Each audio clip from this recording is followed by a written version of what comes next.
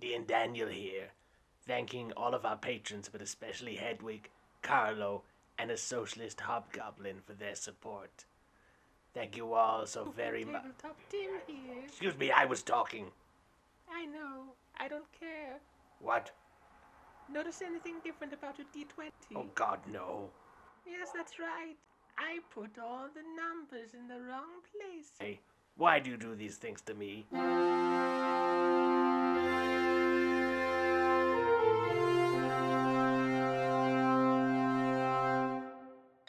Hello and welcome to the Probably Bad Podcast, a podcast which is definitely bad. I'm Pencil.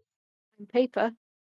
And today's probably bad RPG idea is super optimize all the ducks in the campaign setting. Before we start, I'd like to apologise for the fact that I'm recording this from inside a tin can. I am moving and all of my normal stuff is in storage.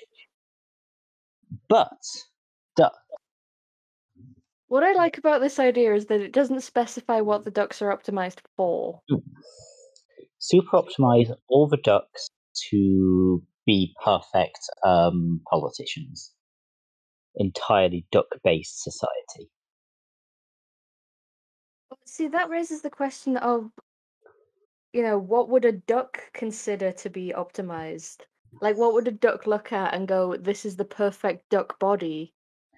So what it is, it's a normal duck, except instead of a head, it has a hoover that sucks up all bread within like a mile radius. A duck that's completely normal, except that its penis is also a normal shape.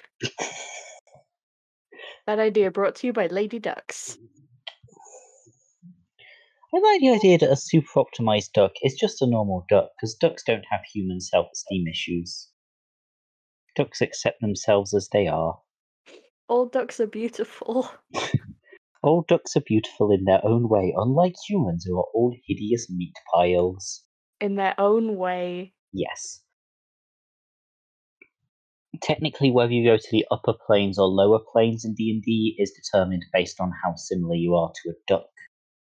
The more duck-like you are, the higher your odds of going into heaven.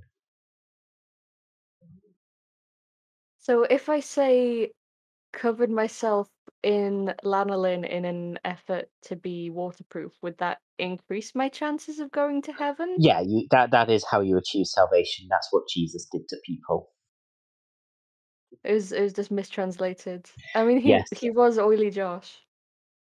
Yeah, that's why he was oiling people. Oh no. I think we've entered the blasphemy stage of the idea discussion too early. We have, and also moved somewhat away from optimizing ducks. I So- want to optimize ducks for combat. Yeah, I feel like this is probably in the D&D sense of optimizing them to be particularly good at their character classes, which implies you got a wizard duck who just launches 15 fireballs around.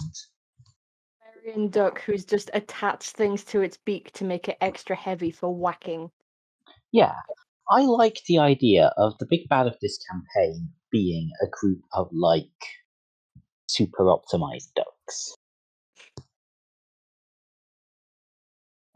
But the problem is, it's hard to tell sometimes which ducks are optimized and which ones are normal. Yeah. Because they do have a druck, a druck They do druid, have a truck. a duck druid, who can transform into different kinds of duck.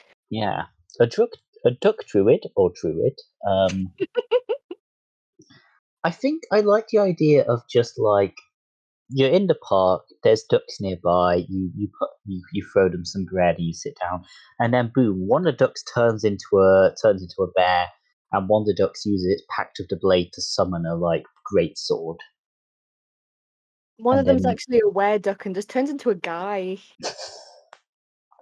I like were-ducks because given where ducks live, like most of the time it'll turn into a guy and just be naked in a river. So druids. Yeah. We anglerfish, of course, have the worst odds of anyone. I mean, I was thinking were-blobfish. I feel any weird deep sea fish It's is gonna have problems. yeah. course, the real question is, werewolf is a wolf 1 to 3 days a month in most Yeah. mythologies. Is a so and would identify themselves as human before we're wolf. So is a wereduck a duck, or is it a guy who is sometimes a duck? I would assume it'd be a guy who is sometimes a duck. When you turn to a weird duck, do you go on a what rampage do you go on? It's a very good question. I mean, the only time I've seen a duck do a violence was when it bit my sister. Okay, so when you turn to a weird duck, you specifically track down Mod Paper's sister. But yeah, it's like, vampires are really into virgins. Wereducks are really into small children who just want to say hello. Yeah. Just trying to imagine how you would super optimize a duck for something like a bard. Like, what is the most charismatic duck? I think, to be fair, there are more or less charismatic ducks. Like, there's like one duck that's like a hideous, scraggled little monster. And then there is one beautiful duck who is stood there shining on a pile of garbage. So you take that duck, you train it to talk, you give it a loot, you probably do some stuff with feats and skill points or something. I'm not actually very good at the mechanical side of D&D. And then you have a duck that can force anyone around it to Macarena for 24 hours. Forgot about that spell. Also, I feel like the bard is probably a mandarin duck. Yeah. They just have that look to them. Yeah. They are very beautiful ducks. Like I've just sent Pencil a picture of a mandarin duck, This and means absolutely nothing to any of you. I mean they can look up what a mandarin duck looks like. Send I us just your feel like this is a duck that would wander into a tavern and immediately sleep with everyone in the vicinity. Yeah, that is a But duck that is in a duck way. that is horrible. Like, there's a duck that wants attention. I mean that too. I think Duck Warlock is the interesting one because it does imply Asmodeus is seeking out the soul of a duck. I mean we don't know his life. Asmodeus is just like, hell is too full of people and not enough ducks. Because as we've established, the less like a duck you are, the more Yeah, likely you are exactly. to go to hell. Hell has very few duck-like entities. I mean, it doesn't have to be Asmodeus. True. I mean, they just added, didn't they, D&D undead warlocks. Maybe Strahd just wants to hang out with a duck. It's the only thing that will soothe his tortured soul. He's taking a break from his search for bizarre soulmate weirdness, and he just wants to bother a duck for a bit. I raise you, the soulmate, whose name I can't remember, has been reborn as a duck. And then Strahd tries to get her interest by becoming her warlock patron. Yes. I mean, I feel like deciding a duck is your soulmate is the very definition of bothering a duck. That would bother me. Yeah. I mean, that's why he's a villain. He bothers ducks. And thus will go to hell when he dies for being anti-duck. Also, I forgot that bothering a duck is not a thing that everyone thinks about because it's just from a Tumblr post about a bionic hand. I apologize to anyone who hasn't put in the requisite reading for listening to this podcast. I'm sorry. Please, please fill out your tests and send them to probablybadpodcast@gmail.com. What would be the motivation of a big bad duck beyond, capturing all of the bakers and forcing them to make bread for him? Even though we know that bread is bad for ducks. I feel like I like the idea of their motivation is completely unrelated to them being a duck. Like they're a CEO of a company and they're trying to destroy some virgin woodland and your druid party has to stop them. And the fact that they're a super optimized warlock duck is completely irrelevant to any of it. They're going to war with the terrapins. Hmm.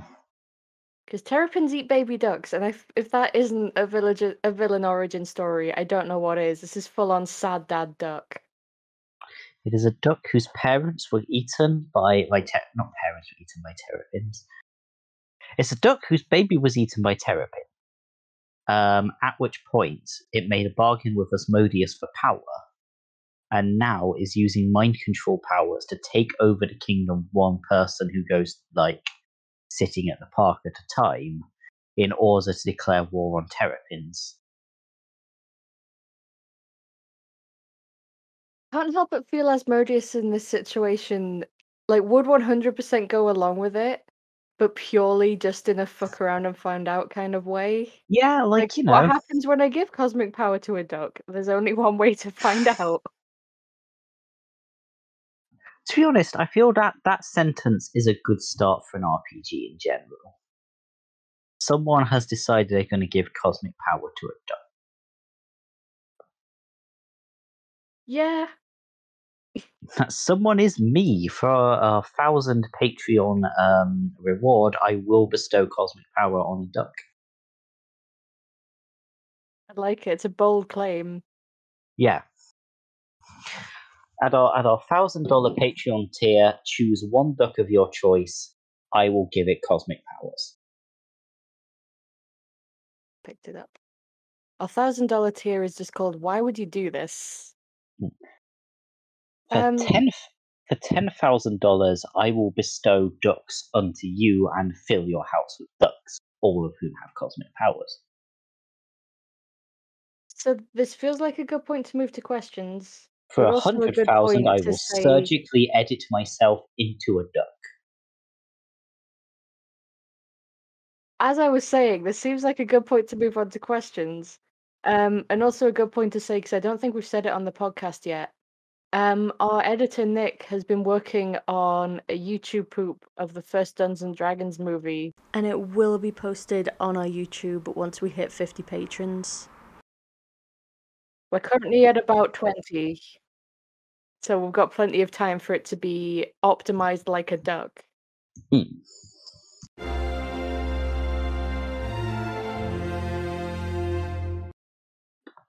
So, our first question is from Anonymous. I'm looking for a horrible idea for the Eldritch Knight I'm making to make it stand out a bit more. Any suggestions? So I'm not particularly up on fighter subclasses, just because I find pretty much every other class more interesting. But there is an ability for Eldritch Knights, which is that you have a magical bond with your weapon. So my first thought is just expand on that and become best friends with your weapon, possibly lovers if you want to take it in that direction. The weapon in this context is not a sentient weapon. It's just a weapon. Well, you can be bonded with up to 2 weapons. So what if one is sentient and one isn't, and it's all just very awkward? I think what I would go for is that instead of being an Eldritch Knight, you are a fighter and a wizard who are tied together. You're best friends with your weapon, who is a wizard. Yes. You have grabbed the party wizard by the legs and are swinging them at enemies. It's like a 3-legged race D&D. Yeah. What it is your character is a half-orc and thus is very tall. So they've grabbed the halfling wizard and are using them as a bludgeoning weapon as the halfling wizard casts spells while being swung. And then your other hand is a warlock duck. Yeah.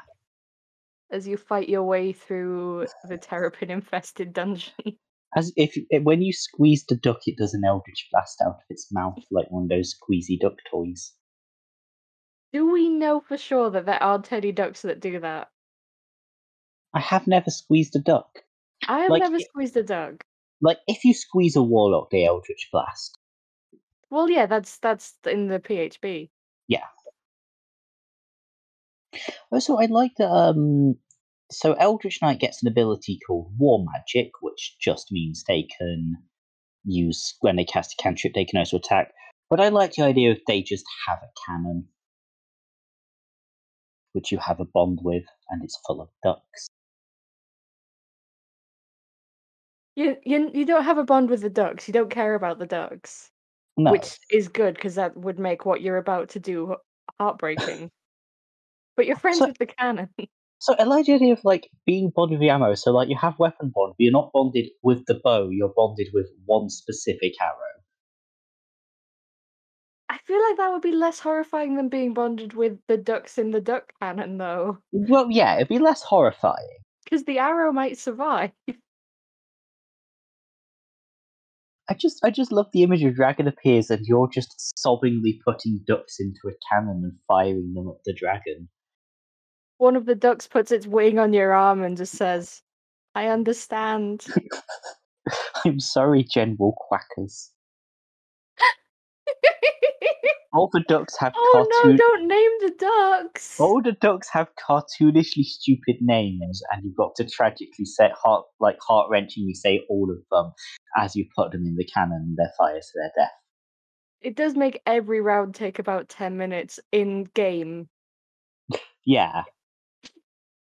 but everyone just waits around to hear what the next duck name is.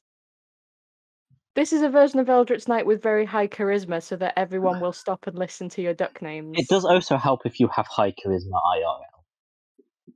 True.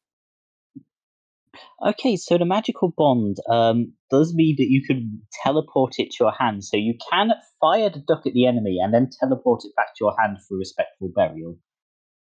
So you're just stood by a grave, Respectful shooting ducks. burial of just some shredded roast duck. Yeah, you're stood next to a grave, you're shooting ducks at the enemy, and after they hit, you teleport them back, put them in the grave, say a few words, again, to General Quackers, and then you put next duck in. But the state that the duck's gonna be in at that point, like, you might as well respectfully bury it in a pancake and some hoisin sauce. So you're sitting there, tearfully eating the ducks as you teleport them into your mouth. It's what they would have wanted! Eldritch necrocannibalism. I mean, I feel this will certainly be a memorable night. Yeah? Memorable in that you see it every night in your dreams and that's why you can't sleep? Yeah. Just like they can't sleep because they're still haunted by the memory of killing General Quackers. And also the ghost of General Quackers. Yes. They can now teleport the ghost of General Quackers to their hand. Yes, we're going back to the idea by optimizing the ducks into revenants. Then, once you've got the Revenant Duck, you put it in the cannon and fire that. And that'll just make it more powerful each time. I think every time it comes back, it goes a level up of Ghost. And I can't remember all the levels ups of Ghost, but it's going to get pretty powerful. What I'm imagining is it's like that one creature in Hitchhikers that keeps accidentally getting killed by Arthur Dent and is just like on a multi-life vengeance quest. That's what this duck is. Yeah. So I guess we're making your Eldritch Knight more interesting by having an undead duck occasionally come and challenge it to a fight to the death, and then you put it in a cannon that you're best friends with. I think we lost the thread somewhere. Unlike Sergeant Flaps, who doesn't hold a grudge and comes back to say that they understand. That was the one who put their wing on you. Oh yeah, Sergeant Flaps is a benevolent spirit who just hangs out on your shoulder like a parrot. You have two bonded weapons. Both of them are ducks that you fired at an enemy. One There of them are two hates ducks you. beside you. One of them hates you. One of them loves you. One always lies, and one always tells the truth. And you have to figure out which of the two cannons you can put them in by asking them one question. Wait, so one of the cannons fires them at the enemy. What does the other cannon do? Fires it directly into your face. Okay, so that's the one you put them in when they've already been roasted. Yes. One of the cannons fires them at the enemy, and one of the cannons fires the enemy at you. It's reverse cannon. That's Your two bonded weapons are a cannon Konak. and a cannon and a reverse cannon. And whatever the reverse cannon's fired at is launched at you at high velocity. Yeah, this does admittedly require your GM be okay with weapons that are stupid and don't exist. But I mean that a lot of things in D&D are stupid and don't exist. like ducks. Like, this is a game with a canonical item that can produce a gallon of mayonnaise every day. I don't think we have to question Hey, I have a the great idea for believability of an item. I have a great idea for another bonded weapon you could have. Is it a mayonnaise grenade? No, what it is, it's a big box. You put it over the enemy, and then you start filling it with mayonnaise so they drown in mayonnaise. The Hurt Locker. It's And then you take them out and you eat them with some roast duck. so you're kind of marinating the big bad in mayonnaise. Yes. Fatally marinates the big bad. I'm not sure what that would do to the meat. There's only one way to find out. I don't think we've answered your question, but This is what you get for being anonymous. I hope you appreciate our ideas of kill your duck friends and marinate the big bad.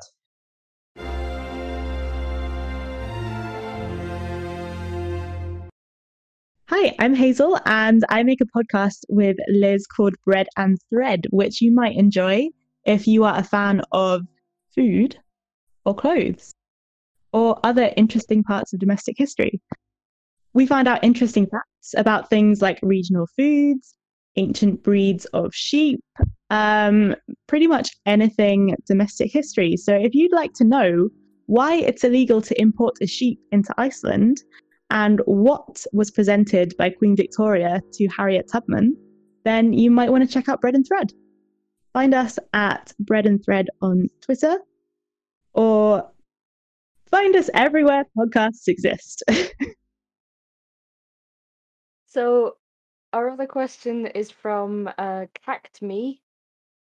I want to use traditional Fey rules in a Fey-themed mission. I was curious if you had any ideas. Hello, it's one of my favorite subjects. Turn your clothes inside out. That's it. Everything else is normal. Well, the thing is, when you say traditional, there are several traditions that have Fey, including ones where like you can appease them by giving them a piece of your pasty, or you have to spit on your hand before shaking hands with them because they really hate dirty things. Combine the two by spitting on your pasty and throwing it at the Fae. Possibly out of some kind of duck cannon if you have one available. I do feel like you could really mess around with some of the traditional stuff though, like horseshoes. What if you just expand that to anything associated with horses fairies just won't go near? Like your town Yeah, is being terrorized by archfey and everyone's just hiding in the stables. You clear a path through the fairy army by just slapping a horse on the ass and chasing after it. I feel like I just like the idea if you're wearing just really shitty like plastic horse masks. Oh, like one of those rubber ones that everyone used to wear in like internet videos. Yeah. A fae can't get you if you go whinny in a monotone. I feel like there is an important question though if we do say that Fae are repulsed by anything horse related. Because I believe unicorns count as Fae creatures They're in deeply fifth edition. self-loathing. Oh no! There's depressed unicorns and it's like I can't believe I'm a fucking horse. That is how unicorns start all conversations. If a unicorn says anything else at the beginning of the conversation, is not a real unicorn. The other idea is I like the idea that the reason unicorns have such respect among the Fae is because all the Fae are shit terrified of them because they're unicorns. Okay, so it's less that they respect unicorns and more that they don't want to mess with them. Yeah. See, this to me creates a situation where maybe Fae would actually like you if you slew a unicorn because you got rid of this thing, this monstrosity. You don't trust it not to return from the grave. You get like a mission to kill a unicorn. It looks like it's from some sinister person who, like, is planning to kill a unicorn. They come back with unicorn horn, and a mysterious hooded figure just breaks into 5 pixies and goes, "We're free." Well, I'm going to be also honest. like the idea of using the whole like, don't tell them anything real about you, and just using just an entire bard party that basically has to pretend that the whole mission is a play that they're putting on and completely ignore the fact that they're actually taking damage. Because if they Yeah. acknowledge that anything's really happening, the Fae will gain power over them. I do weirdly like the idea of, like, you're told, yeah, you can't give the Fae any information about yourself. Have you considered a VPN? And then the entire thing is a sponsor.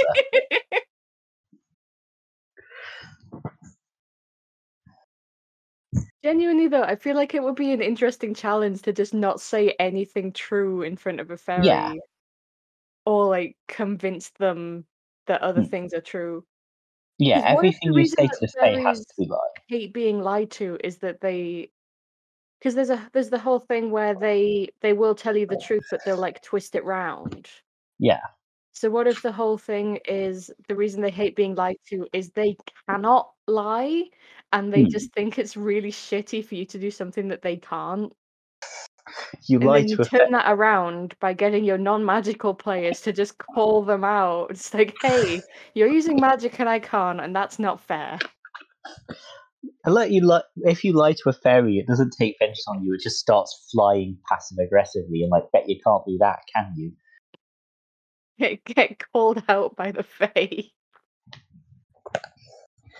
The Fae's one weakness is they are vulnerable to call-outs on Twitter.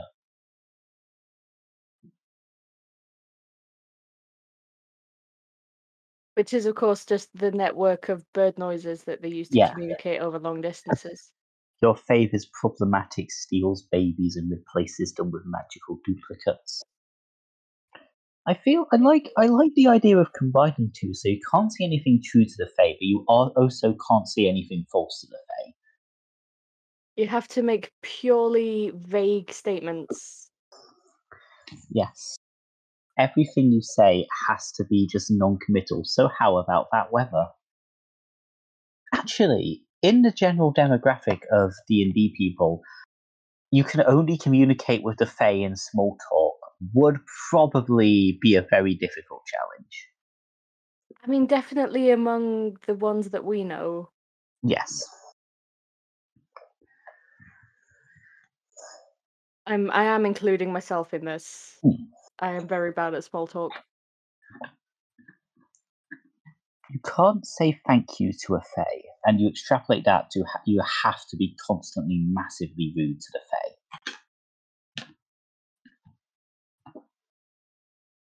The real issue is responding to thank you with you're welcome, because they'll take that as a blanket thing.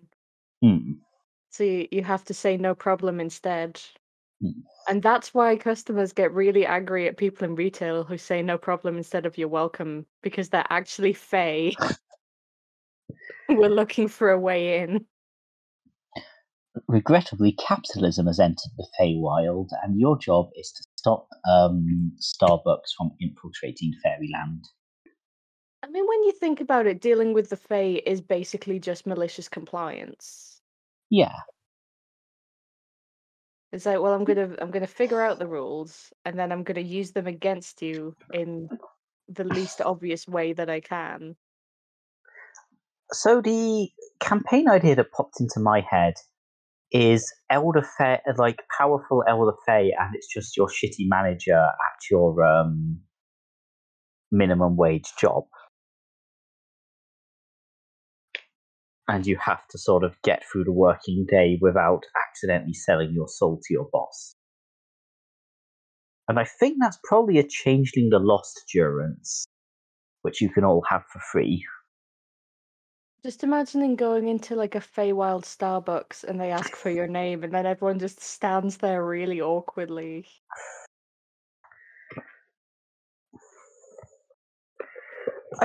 I love the power move of you go into a Starbucks, can I have your name? Yeah, it's Steve. Haha, fuck you! And then they just run off. Perfect crime. Not anymore, they yell, and then they just jump out the back and ride away on a coffee machine. I mean, that does feel like a very Fey thing to do. Like that is some pixie nonsense. Yeah. Sorry, for a moment I forgot how to pronounce an X. It happens. You possibly traded that ability to the Fae. Oh, so I like going for what's traditional Fae law? Oh yes, Starbucks. That traditional institution of medieval Europe. To be fair, they just said Fae-themed mission, and it's still based in traditional fairy lore, so I'm counting it. Also, to be fair, like Starbucks cups have been discovered from like Neolithic times, as far as we can tell. Starbucks has just always existed as long as humanity, and its current form is just its latest incarnation. The main difference really is that in the Feywild, it's rather than being named after a character from book, it's named after the currency used by the gods. Yeah.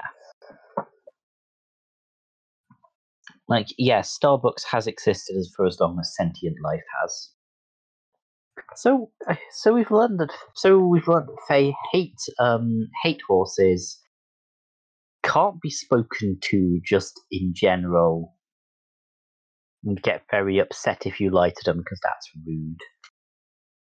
Also, don't like if you spit on their pasties. I mean, who does? I mean, especially these days. Back in my day, we used to all spit on each other's food, and it was a grand old time. Remember before COVID when you just walked up to your friends and spat on their food? Remember before COVID when you could be a massive asshole? So on that beautiful note, I think it's time to end the episode by telling you that we have a Patreon. If you want access to a Discord server where we play monthly one-shots based on sometimes stuff from the blog, sometimes stuff from the podcast. But we have some fun one-shot times. You can go to patreon.com/probablybadrpgideas. That's the basic level. You can also get access to bonus episodes and homebrew, which I believe the next homebrew to go up is going to be the Wild Magic Ranger. So that should be a fun one. And remember to have a probably bad day.